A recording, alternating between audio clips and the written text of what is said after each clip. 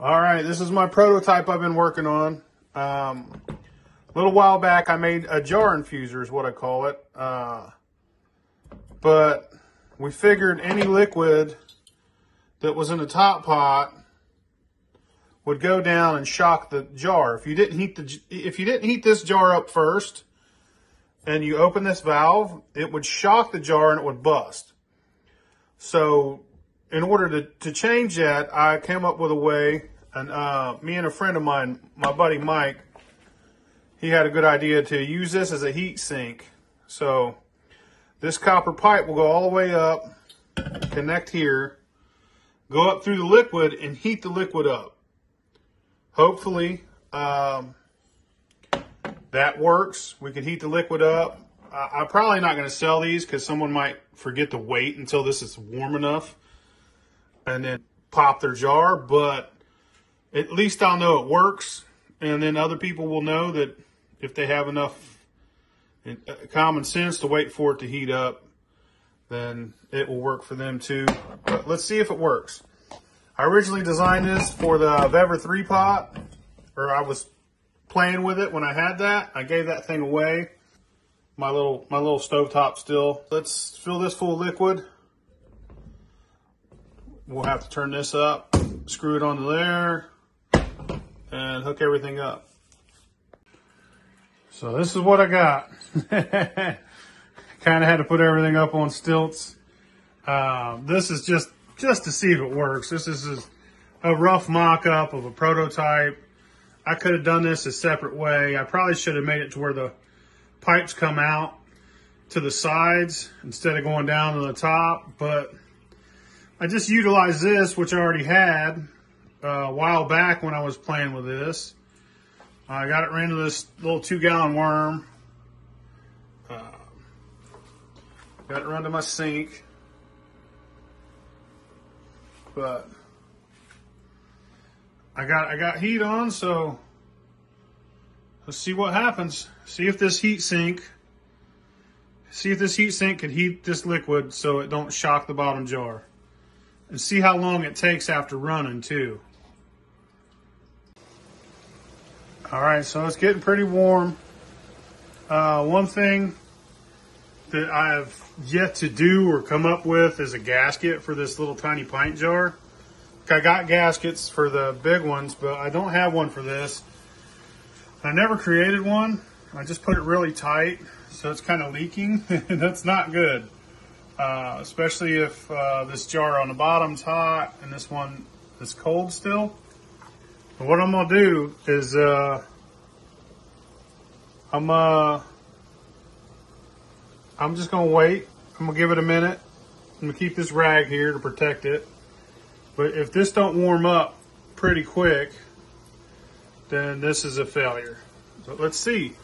The next 10 minutes will tell. I mean, it does leak, but that's just a gasket problem. So, oh, we're getting liquid now, so put a little bowl down there. All right, I got her fixed up. Got her fixed up again. So, come on and work. Get hot. So this pipe's starting to warm up a little bit. But how long will it take that to heat that liquid? That's the main question. Is this possible without heating your liquid right before, you know? Like if you heat this up in the microwave and get it really hot and then put it on there, it works. I know that because I've done it before. But I don't want, you know, somebody to do this and hurt themselves or crack a jar. So I'm probably never going to put this for sale, but I'll definitely, you know, it puts the idea out there. You know, you put an idea out there, it'll be 100 other moonshiners that take it and run with it. Do what thou wilt. But how cool is that little bucket? Look at that. Bucket worms, PhilBillyMoonshine.com. Let's see what's up. I'll come back to you once, you know, in 10 minutes. All right, so about 2 quarts in, she's finally starting to warm up. She ain't hot, she's just warm. So this wouldn't be practical without preheating that liquid before you put that jar on there. It wouldn't be practical on a small system, like a 3-gallon, because I've done ran 2 quarts out of this and this is just now getting warm. I think that like all the tape that I have to use, I think if it was insulated, it would probably help it also.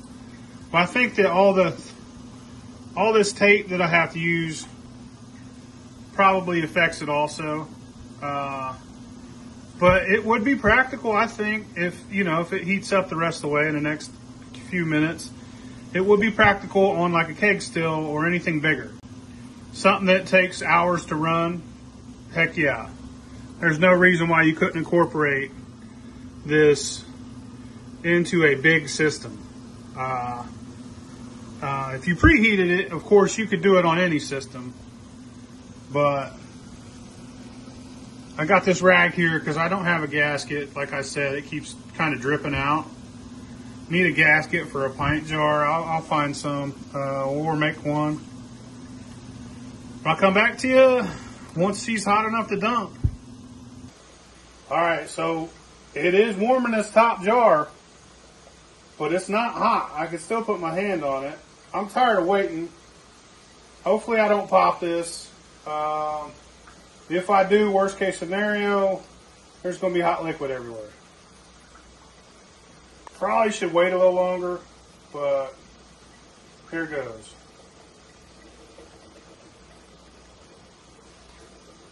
There went some.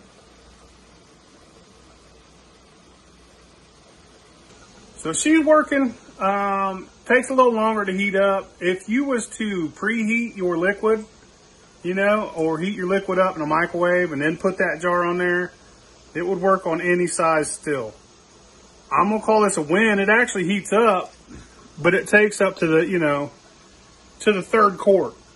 So like, if you're running liquor, you're only gonna get 30 quarts, you'd be done by the time you could use that, by the time it heats up. But that liquid started out cold. So if you heated your liquid up before you run, it'd probably be that much quicker. I don't know. You guys figure it out. Play with it if you're a professional. If not, don't burn yourself. And don't bust a jar putting cold liquid into it. I'm just saying, somebody's going to figure it out. I call this a win, but only for big stills. You could not put this on a 3-gallon still. It just wouldn't be feasible.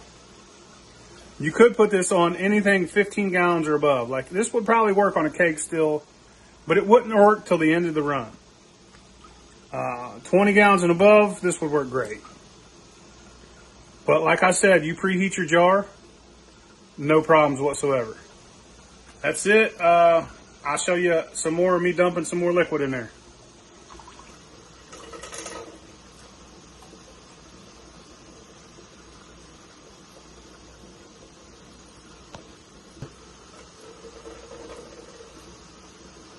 It's working, man. It's not popping.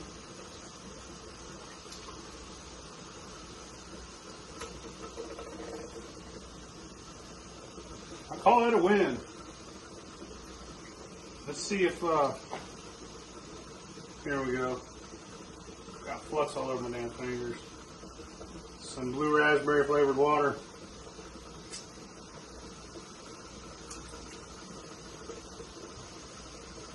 Show me. Blue raspberry, it's coming through. Blue raspberry Kool-Aid. That's it, boys. I call that a success. I don't like it on a small, I'm gonna do it on a big one next. So, that's a future project.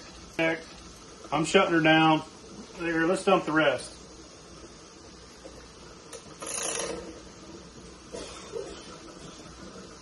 That's everything, man. She worked, son. Heated up on her own. I did not preheat that liquid whatsoever. It's all that heat sink going from there to there. But need to figure out something that's more efficient to heat it up quicker. I think all one pipe. Find a way around this brass fitting. You know what I mean? I think that would work. That's it. See y'all later.